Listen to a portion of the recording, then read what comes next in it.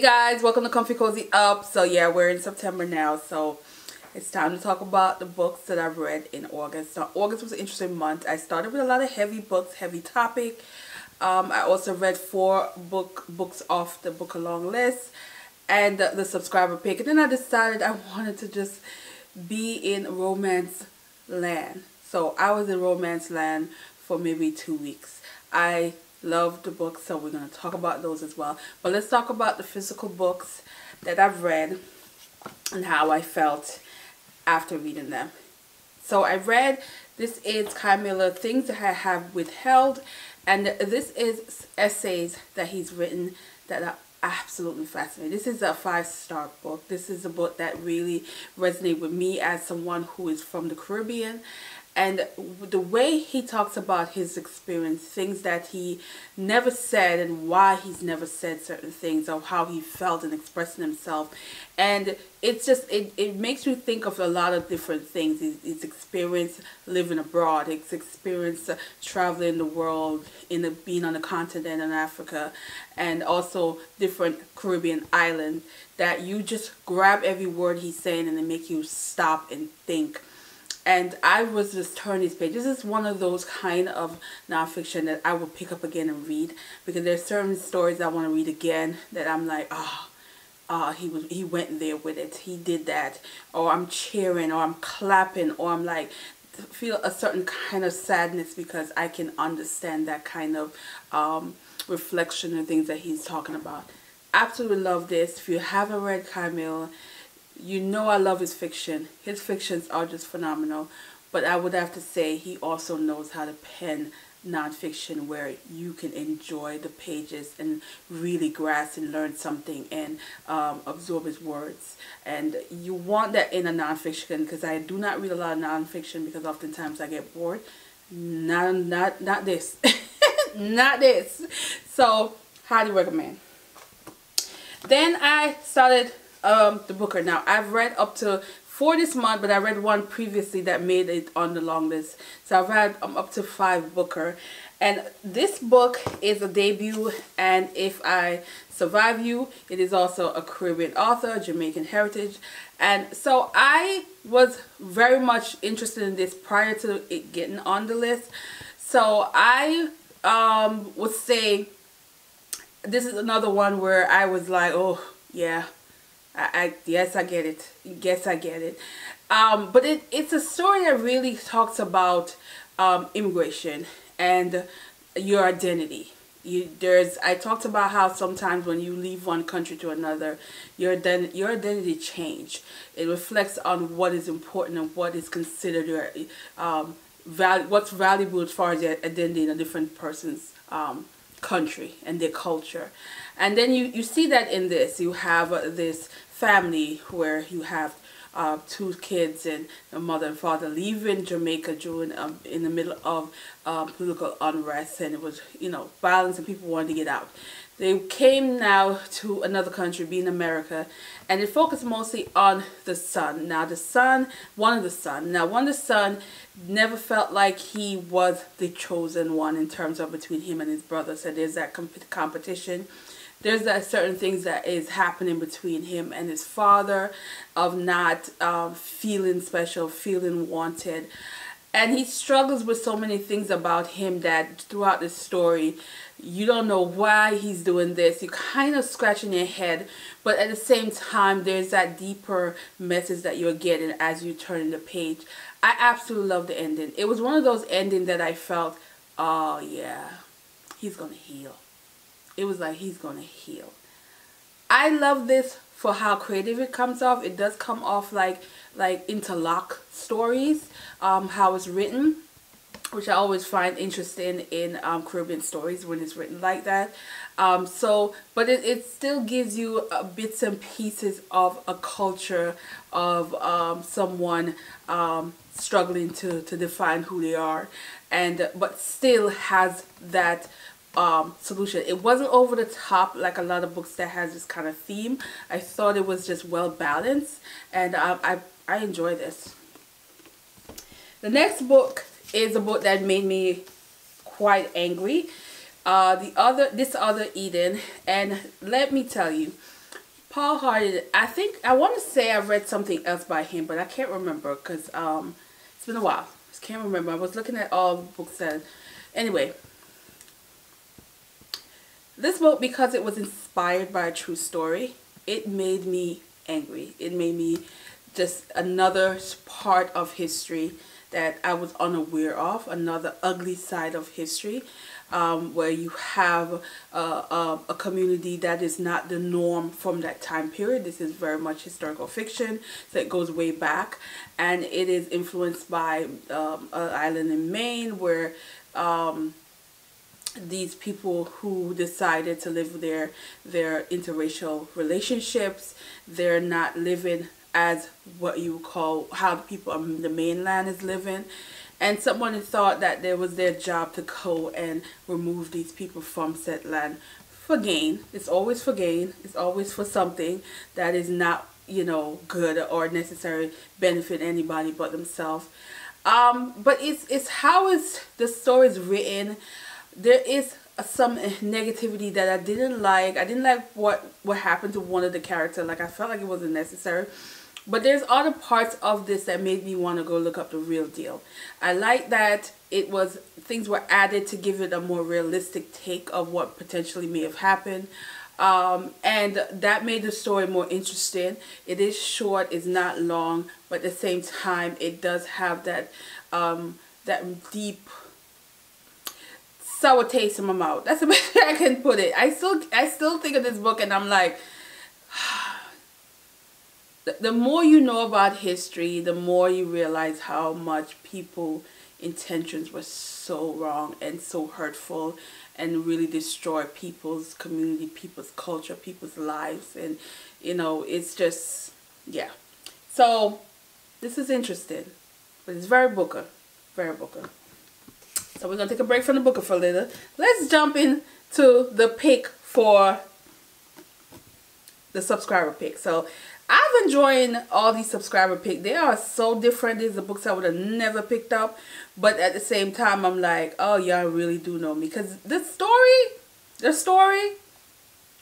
subscriber knew I would enjoy this.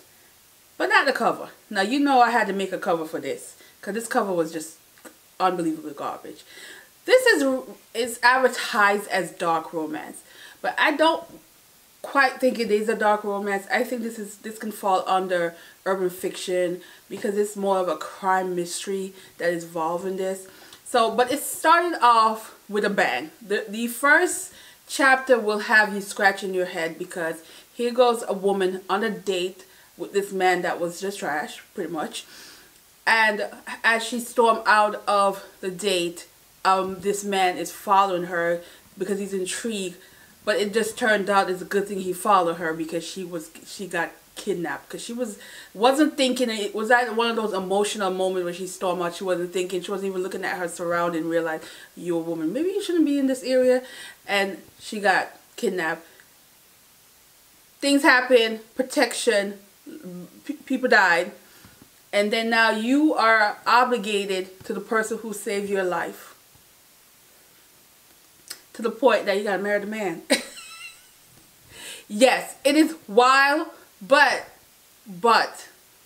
let me tell you, you will not want to put this book down because you just want to know where's this madness going to and what are we doing. But when you really learn about the man who protected her and his backstory and his mission and how he is, what he's doing as far as the media, he is well known. But they called, I forgot, it was like the silent something. I can't remember exactly what they called him. But then he's just one of those guys that is out for justice. Anybody that's wrongfully accused because he experienced that. I'm sorry guys, these lights and me doing this, maybe not a good thing. I'm coughing. So anyway, so then you get into this crime mystery where someone else is going to be got themselves in the same shoes as what this main character has experienced, and he has to try to save that person. So it became that who done did it kind of crime mystery, and I love that part of the story than the romance. I think the romance was just, it was there, it was alright, but I was here for solving the crime. I want to know who done did it, which I enjoy how it panned out, and it makes me want to know when the part 2 coming out, because it is supposed to be a series. I'm ready. But for one thing, I'm gonna tell you, I never heard of this author before.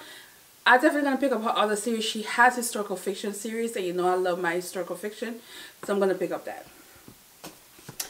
Then we have Old God's Time, Sebastian Barry. Lord jeez.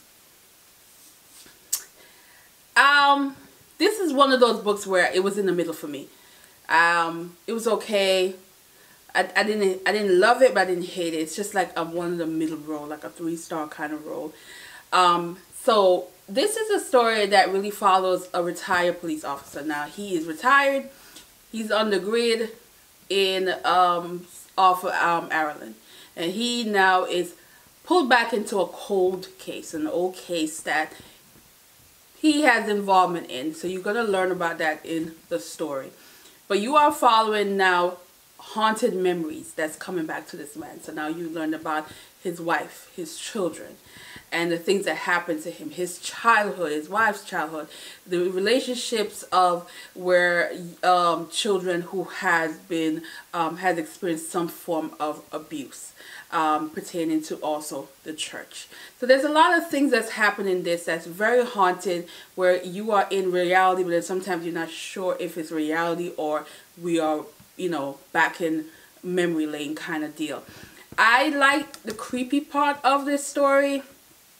I thought it was interesting a few times where he turned around and he's like, not sure, you're not sure where is it going, but sorry, you're not sure where it's going, but I thought this was interesting in some aspect, but then there's some aspect of it where I was just like, okay, it wasn't giving me enough, something about it that was just not enough. Then we have Western Lane, and this one is short, but it's not too sweet. This is one of those where I definitely needed more. This follows a family of a mother. They're grieving the mother. These are 3 young girls and their father, and sport becomes a thing that the father is pushing on them. Then you have one of the main characters. She is very much, she's brilliant. She can play very well. Then you had the middle auntie who is like, one part wants a piece of her sister that she lost, but another part of her is wanting a child because she cannot have a child. So that happened in this. There's a lot of things in this that is just like irked my nerve, that I was annoyed, and then you know, it just gave me the whole like of using girls in a way that not giving them a voice. But I can understand it's a cultural thing in this book. But the ending, to me, I love open ending and certain things, but to me the ending didn't give me enough. I felt like I wanted something more, a little bit more writing, because it just felt like very unfinished, like very unfinished. Like I was just like, no, I need a little bit more. So that's how I felt about this. It wasn't short and sweet. It was just, it lacked a little something. But I do like the sport aspect. Badminton, I haven't played that in so long. So I like the fact that that was mentioned in this, and how it was, you know, she was like really good, but how sometimes women weren't even in that sport. It wasn't even like a thing for them. It just focused more on the boys. So even when she went to play, there was not enough people, not enough girls that was in the competition. So it was one of those, again, as a woman, it was just one of those stories where I was just like, yeah. So let's go to some romance. Now this is the month when I realized I'm gonna read a lot of Alexander Warren. She's gonna pop up a lot on this channel, because I'm realizing I like her writing style. I like her story. I love that most of her books are short and sweet and leave you with a smile on your face. It has erotic content, but it was just creative as hell. I love If Only for the Summer, which is Nova and Guy, and this is a teacher, and they're both teachers, you know, but it focuses on Nova in terms of her being a teacher. Like sometimes you forget that the main guy is a teacher, but he was an art teacher. He has a 3-year-old son, and she is single. She's not single. What am I saying?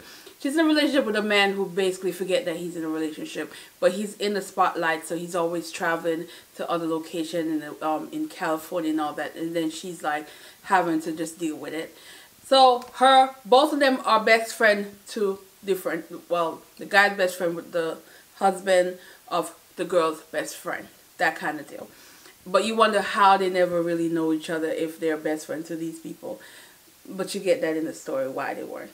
I love how the interaction between the three of them, like as in Nova guy and the little boy. I just love the interaction that they have. I thought it was so sweet. It made the book so enjoyable, and it gave you a build up. It wasn't one of those 1, 2, 3 and they were like, you know, having a sexual relationship. It was more like they were, you know, making fun of each other, how they were communicating.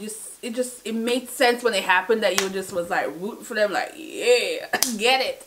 I love it. I love the ending. It was just one of those really perfect summer book.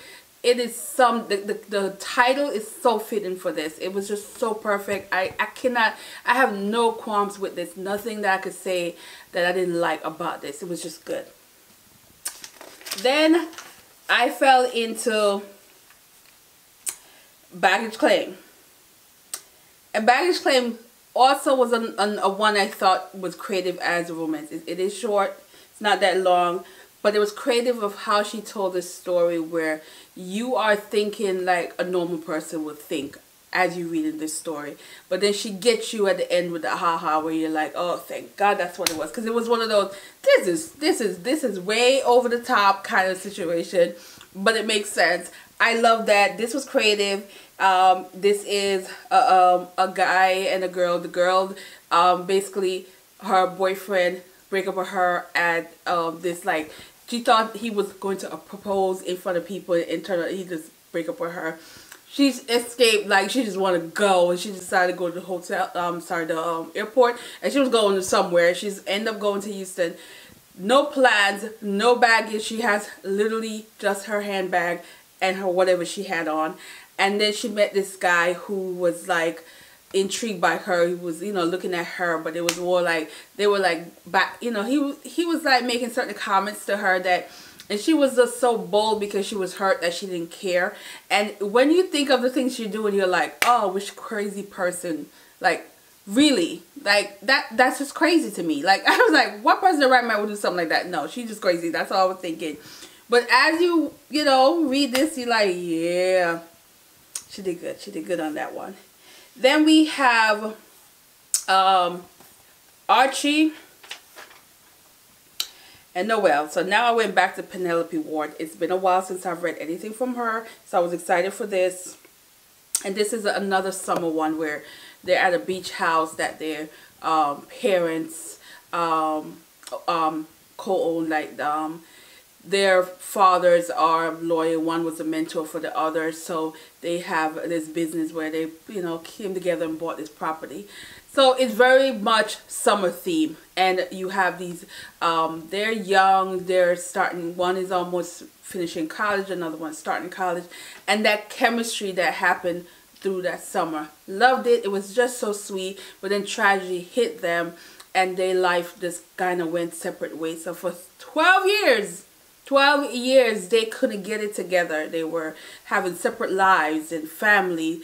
And for 12 years, they couldn't get it together, knowing that they needed each other and they wanted to be with each other.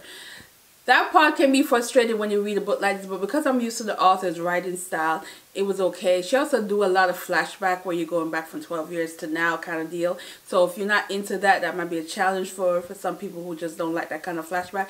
But again, I've read probably 10 or more books from this author, so I'm very much familiar with how she likes to write these kind of flashback stories. Then we have a series that I started, and I'm telling you, this series, I am going to continue this series slowly. I'm glad they're all already out. So it's 3 books in a series. I already have them all downloaded. And this is Mercy, and it's Love Belvin. Now, I've read something from her before, but you know, this was like, been a while. And this one I like. This man went to jail for 10 years, but not for nothing. there's certain things that happen while he sacrificed 10 years of his life. And so of course he comes out, he's like working the regular job, doing all of this. And he met this girl whose father owns a is into construction, realtor, property, all kind of things like that, which is not her first love. She wants to dance, but her father's like, you're gonna take over the family business, that kind of deal. They cross paths. She finds him attractive, but at the same time, he's one of those guys that he has a goal, he has a plan, he's on a mission, and he's not trying to do anything else. But she's a distraction, but it's a distraction that you can, as a reader, you like the distraction that she's giving him. And then ultimately, this is a slow burn, guys. It's a slow burn. It is no hot steaming nothing until damn near the end of the book. But what I love about this is like when she's such a caring person for him, because she knows his story. He's like openly telling her, yeah, I went to jail, I did all this. And he's like, you know, took her out, and she's concerned about how much money he's spending, like every penny, because she kind of feel like, oh no, you can't afford this, you're starting over, I got this. Little did she know, no babes, this man ain't, you don't know who he really is, that kind of man. But I liked it because it was just like such a chemistry between them was so sweet. And I am here for Jazz. I want to know more about him. I do. I sure do. So I went back to Alexander Warren. I can't help it. I can't help it. I can't help it because she just do it to me. So I read Oops. Now first I was like, do I even want to read this? Because just the whole idea of two people being irresponsible and getting pregnant. But then I said, I've been liking her books. Let me just try it anyway. And this one is Cammy and Maverick. Let me tell you, I was just like, okay, this is actually cute.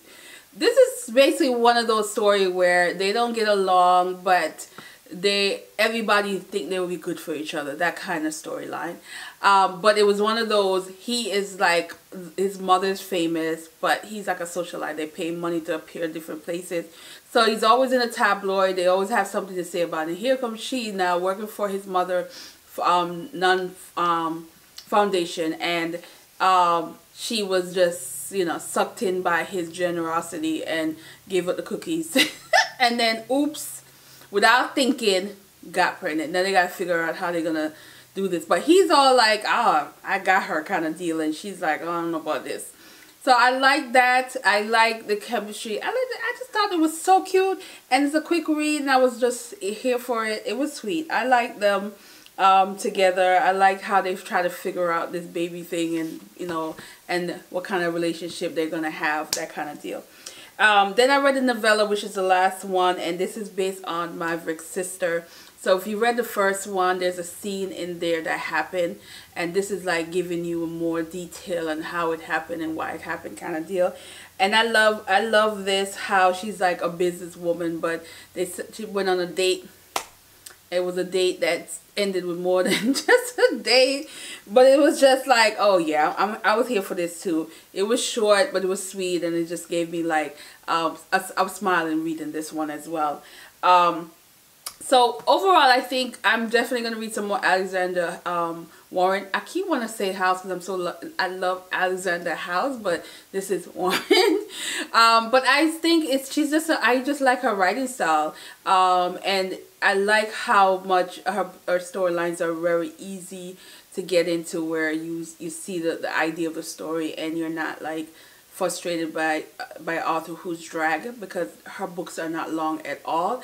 And you know, some people just don't want this long everlasting romance novel. They want a romance novel that's going to be short, to the point, but still has some form of character development. Still find that you have actual storyline, not just this smut going on. So yeah. So, and I read one more today, but you know, it's in September, so that's going to be on September, and that one's interesting too. But yeah, I'm definitely going to binge read more of her books. She has a lot. So that is it, guys. That is it. I'm happy with the books I read. I am going to get back into the Booker, because I have 3 more. I have 2 of the big ones and another one, so I have about 3. And keep pushing until I get to the end. Hopefully I finish before the shortlist comes out. I think shortlist comes out the 20 something of this month, but we'll see how that works. I might finish it before the shortlist. I don't know, because the two of them are beasts. They're kind of chunky. And so we'll see how that works. So I will fill you out on this. Let me know what is your favorite books that you read for August. And yeah, I'll see you guys in the next one.